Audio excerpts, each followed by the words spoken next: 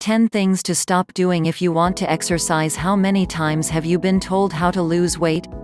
I've written about it a million or so times in the many articles I've written on the topic, and it basically boils down to this: exercise more, eat less. Expand on that and you have the specifics. You should do cardio and strength training with a dash of high-intensity interval training, a sprinkling of circuit training and a pinch of stretching or yoga.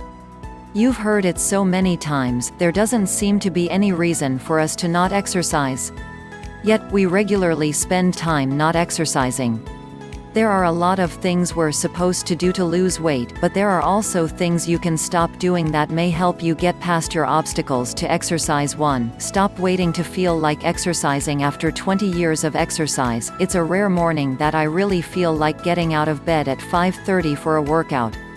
The truth is, it isn't the desire to exercise that gets me out of bed, but a combination of habit, discipline, and persistence. And the knowledge that doing a workout actually sucks less than skipping a workout. Too often, we wait for the motivation to exercise, but waiting for that is like waiting for the motivation to scrub the toilet. Do you really want to clean the toilet? No. It's just something you have to do, but when you do it, you're really glad you did. What to do instead? Create your own motivation. Give yourself a reward for finishing your workout: a new book to read, a night out, or, one of my naughty favorites, an extra glass of wine. Write your goal on a piece of paper and put it on your alarm clock or your steering wheel. That reminder may be enough to get you started, which is always the hardest part. Don't you skip your workout. Before you give up, ask yourself some questions like, will you regret your decision? How will you make up that missed workout? Don't let yourself off the hook until you've made a reasoned, rational decision. Make sure you're doing the right workouts for you. Assess your workout routine and make sure you like what you're doing, or at least sort of like it. No way you'll do it if you hate your workouts. 2. Stop overdoing it. What's the first thing you do when you realize how long it's been since you've exercised? If you said, I acknowledge my failure and gently ease into an exercise program to avoid injury, then I know you're lying. I mean, who does that? Well, normal, rational, logical human beings, of course, but most of us aren't operating on the logical side of the brain. When we fail at exercise, we usually respond from the most emotional part of our brains, the part that says we have to fix this and we have to fix it fast. And how do we fix it? By cramming all the workouts we missed a week of punishment and torture. When we go all weekend warrior, we set ourselves up for even more failure, trying to sustain an impossible level of exercise and becoming vulnerable to burnout, injury, and, of course, more failure. What to do? Ease into it. Maybe it makes you feel better to kill yourself with exercise, but that will only last until the next morning when you can't get out of bed. Yes, it's slower, but you'll make real, lasting progress if you take your time and gradually build intensity. Keep it simple. Don't let guilt drive your workouts. Instead, set up a program that matches your current fitness level, not how fit you used to be. If it's only been a week or two, you can probably go back to a pared-down version of your previous workouts. If it's been weeks, months, or years, keep it simple. Try a basic walking program a few times a week and an easy total body strength routine. Hire a trainer. If you have a history of starting and stopping exercise, this may be a good time to call in the experts. You may simply need some tweaking to your program or some new ideas for how to exercise and stick with it. 3. Stop setting unrealistic goals. Yes, it seems like working out and eating tree bark and lemon wedges for a week or two should lead to a big payoff. Your pants should be falling off your body after all that pain and suffering. The reality is a little less than thrilling. Sometimes, nothing much happens, at least externally, except sore muscles and frustration. Sometimes it's even worse. You may actually gain weight. This is usually temporary, but it's still no fun to experience. So what do you do when you're doing all the right things and your body just isn't responding yet? What to do? Set measurable goals. You can't always predict how much weight you'll lose each week, even if you're perfect, which you won't be, at least, not all the time. Try forgetting about weight loss and set more concrete goals, completing a certain number of workouts a week, for example, or working out at a certain intensity. Keep an exercise calendar and check off your workouts, then celebrate each week you're successful. Exercise isn't a magic bullet, no matter how great I make it sound, and despite what you may see in magazines or infomercials, there's no shortcut to weight loss. The truth is, it takes more exercise than you think to lose weight, and it takes more time than you think. In fact, it could take up to a year to see real, permanent changes, simply because it often takes that amount of time to learn how to get around all the obstacles in your life. Except that you can't control every aspect of weight loss. You can control your eating and exercise, stress management and sleep patterns, but there are other factors we can't control: age, gender, and genes, just to name a few. I've heard this annoying quote from Tony Horton a million times: while my husband did P90X, but maybe it's annoying because it's true. Do your best and forget the rest.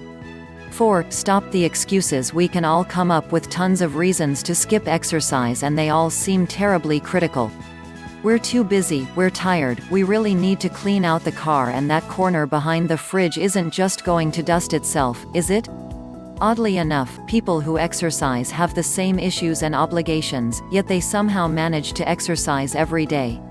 Are they doing something magical that you just haven't been privy to? I'd tell you, but then I'd have to kill you. What to do instead? Look for opportunities to exercise, rather than reasons not to. If you don't have much time, try lunchtime workouts, shorter, more intense workouts, or split your routine.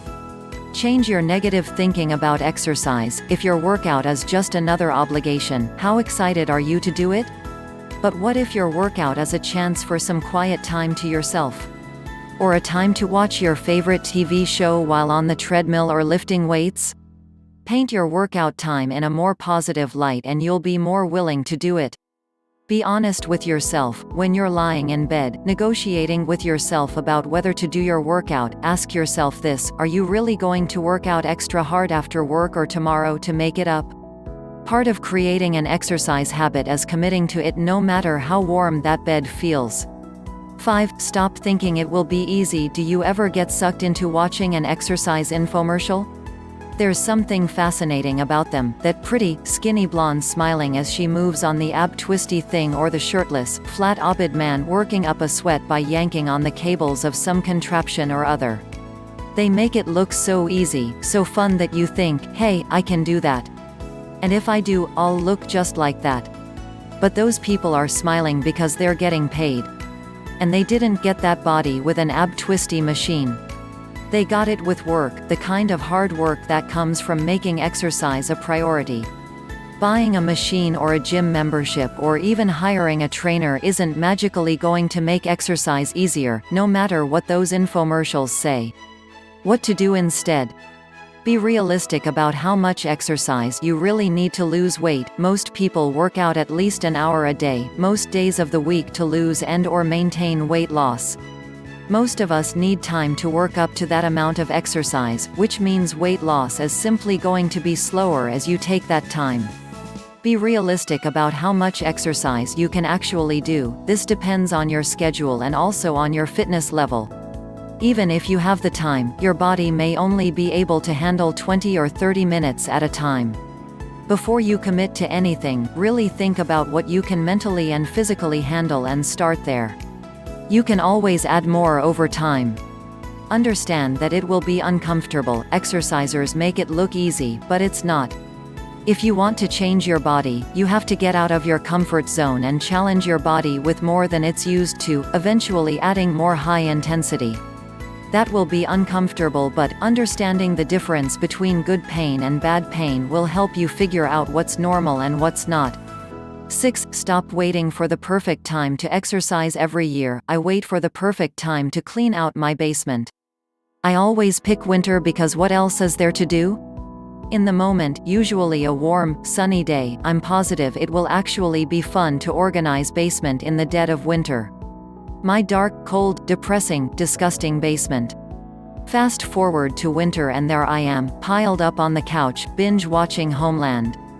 We often do that with exercise, too, waiting until the kids go back to school or get out of school. Waiting until after the vacation or after we change jobs or after the wedding. If you think that way, the perfect time will never come. What to do?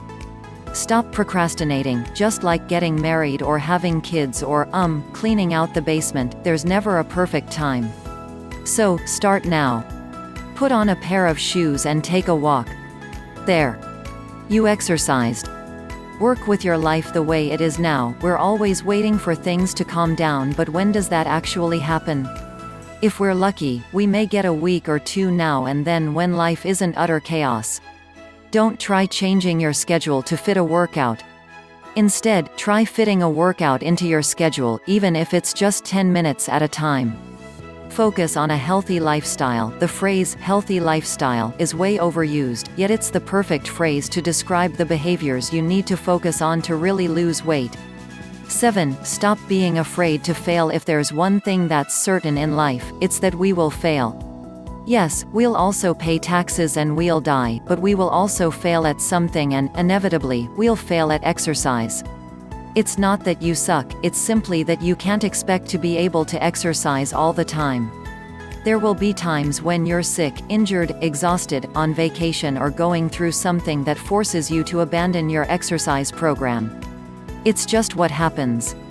The trick isn't to try to be perfect but to allow for those times in your life when you just can't work out. What to do instead? Forgive yourself. Most of us try to guilt ourselves into exercise after quitting, but you may find you make more progress if you actually forgive yourself.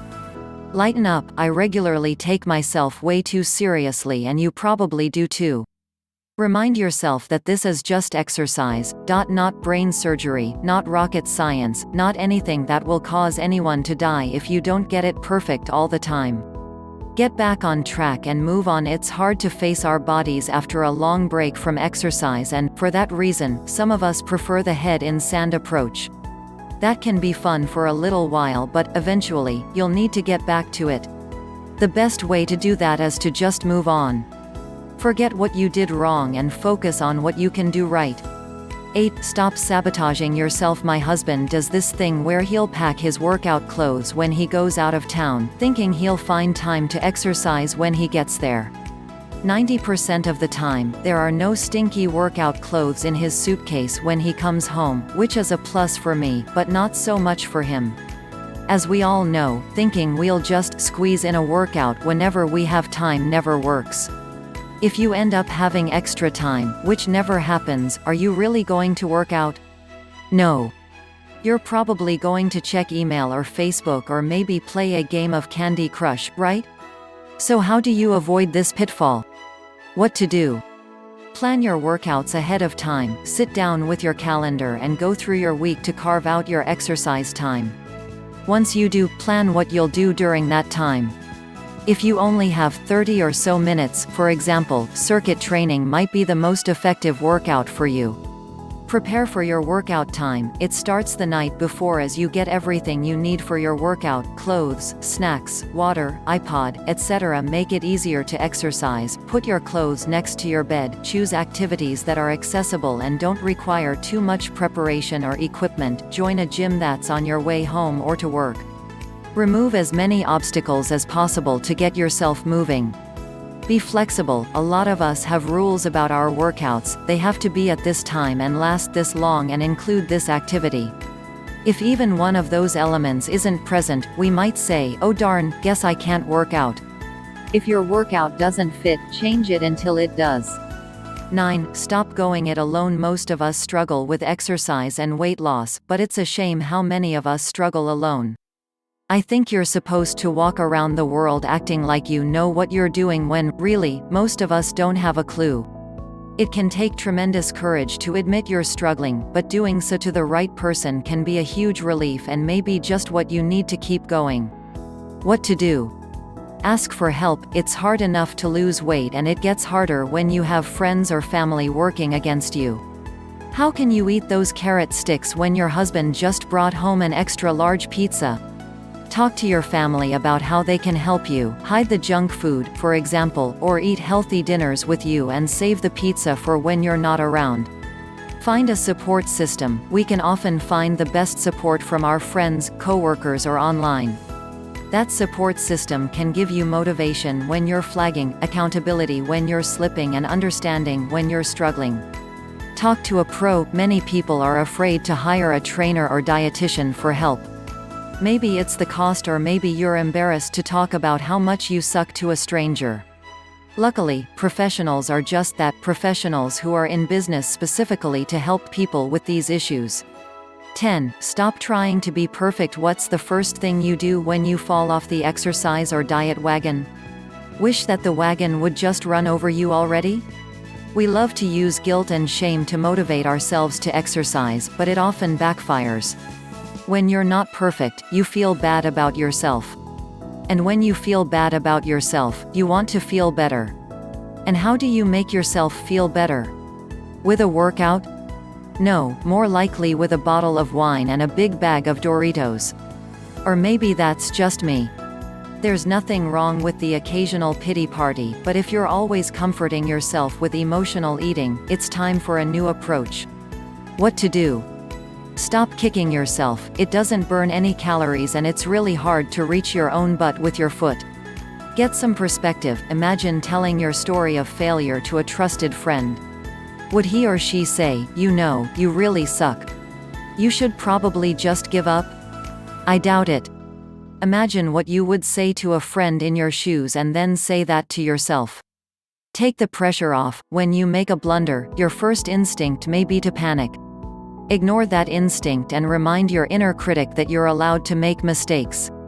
Give yourself all the chances you need to succeed, no matter how many it takes.